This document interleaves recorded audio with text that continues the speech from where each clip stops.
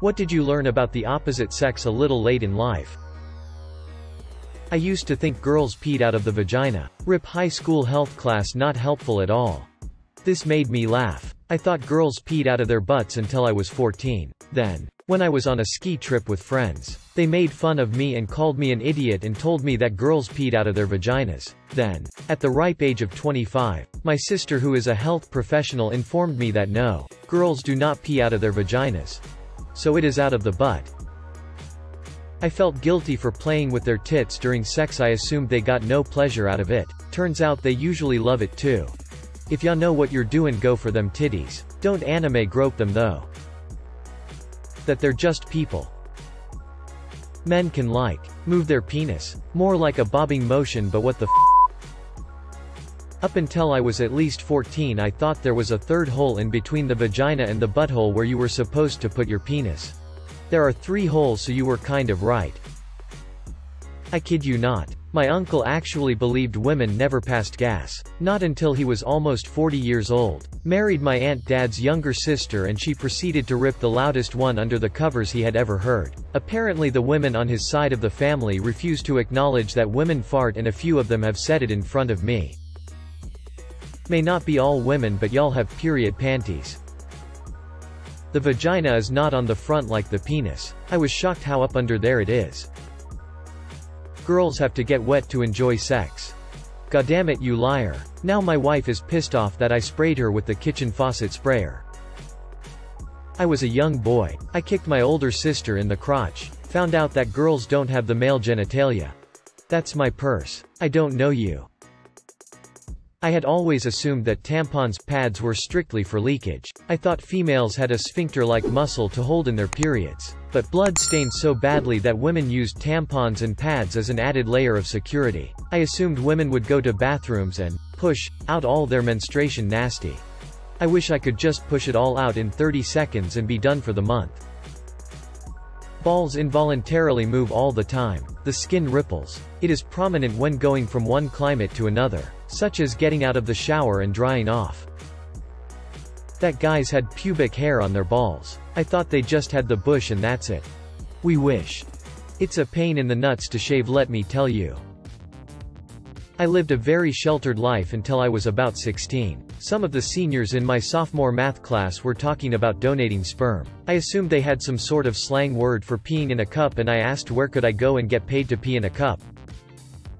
I didn't realize that a dick can change sizes without an erection just by how a man is standing, sitting, or laying down. See no evil. I used to think my boyfriend always had like a half chub when he was standing up versus when he is laying down on the bed. I thought penises got slimy and slippery when men were about to have sex. I have no idea where I got this idea, to be honest. When I was 16 and was fumbling through my first hand blow job, I remarked on how soft-skinned and dry his dick was. Slurp slurp. Yo Joe. That's a dry-ass dick. They do not pee from their clit. From the ages of 14 to 25, I thought that guys just hung out and watched porn together on the couch. Like dudes being dudes. Giving each other high fives and shit. Ain't no way I'm letting my friends know my porn preference. That's so much roast material. I was in a life drawing class when I was 18 and most of us were 18-year-old girls. It was cold that morning, so the nude model's dick looked really small, and I think most of us didn't know dicks could grow because there was giggling. I'm sorry, Tim. We know your dick isn't always small now. As a life model, I can tell you the people that run the class would also prefer that we weren't rock hard around a bunch of 18-year-old girls. It kinda gives off the wrong impression of why you're there in the first place, lol. You know, like when you grab a woman's breast and you feel it and it feels like a bag of sand. It's even worse when you squeeze too hard and actual sand comes out. That men often rely on their female SOs as their sole source of emotional support and open communication. This led to a lot of confusing situations for me when guys didn't really want to be in a relationship with me, but they couldn't do without the emotional companionship it provided for them, so I often ended up getting what felt like very mixed signals. It took me a long time to learn that mixed signals almost always means I should leave.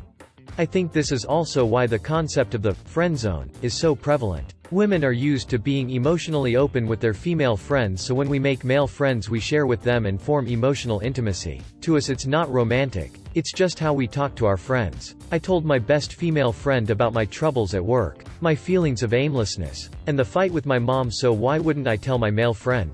However, a lot of the time men are used to only sharing those kind of feelings with their partner, so they assume their female friend is romantically interested in them, and then when they're not, they accuse the woman of friend-zoning them and leading them on.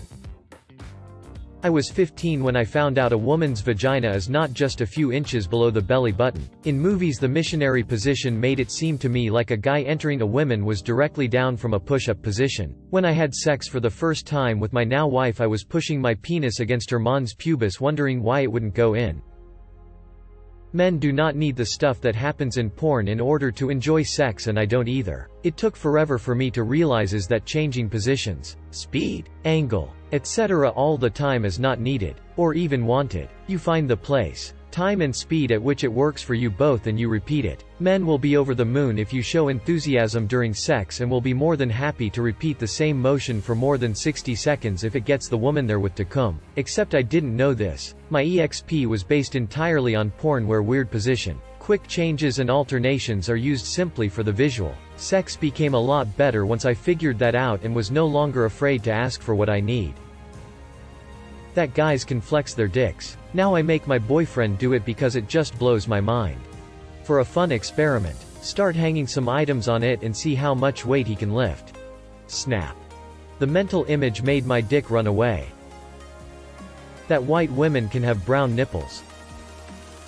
A girl I used to know thought, well into her 20s, that the semen of African American males was colored black.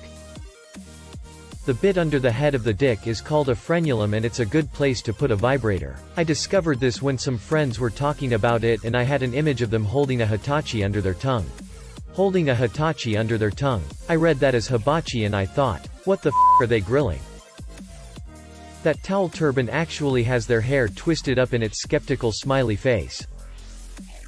I have had mostly male friends in my life, so naturally most of the nights of heavy drinking have been predominantly with men. But the other night I got drunk and was with mostly women, and let me say, the way drunk women gas each other up is the greatest thing. Just raining compliments on each other non-stop. How kind and trustworthy she is. How great her outfit is today and every day. How proud we are of her new job. Etc. etc. Getting myself caught in the crossfire and being on the receiving end of that unrelenting love, especially while plastered, was something I have never experienced with my guy friends. Also made me realize how good it feels to let your friends know how great they are. Like, why don't I do that more often?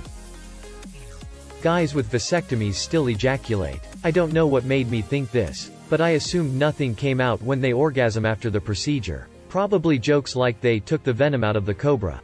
The semen is made up of 3 liquids. One from the balls, one from the prostate, one from the seminal vesicles. You can still ejaculate without one organ.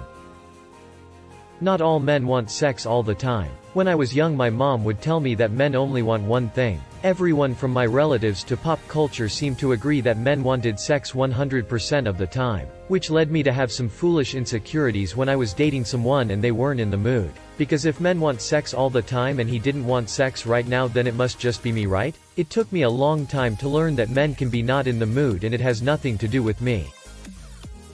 One night while getting ready for bed, my husband had to blow his nose. Now, he gets terrible hay fever. He also sleeps naked. I was already in bed waiting for him to get into bed for some pre-snooze snuggles. That was the night I learned that when men blow their noses, their testicles contract. I haven't laughed that hard in ages. Till that people vary significantly as to what constitutes a little late in life. Women's farts can travel from their buttholes and get caught in their vaginas. That was a secret to me for nearly 25 years as a man. I know now. Ladies, forgive me for questioning the validity of Mr. Panty Sniffing Ninja's statement, but I'd love a second opinion. Yeah, it's like a bubble. Super gross. Vaginas vary in size just as much as penises do. It's not my fault I have a wide-set vagina. When you find a girl you like, just tell them. As soon as I learnt they don't know unless you tell them, I was away. That menopause thing. I thought it was something that happened kind of suddenly, and was over within a few weeks. No. You younger guys out there, get ready. Guys have hairy butts. I read about it online and handwaved it as just something a few have and like to complain about. But my ex also had a hairy butt, so I guess it's not that rare? Guys have hairy everything. Hairy. And I mean very hairy butt. And a barely visible mustache. Body can be very strange sometimes. Like a wig being used as a bookmark for a dictionary. Women don't have blue fluid leaking from their body. I was like 13 when I learned that maxi pad commercials pour blue fluid on them to show their absorbance because blood would be in bad taste.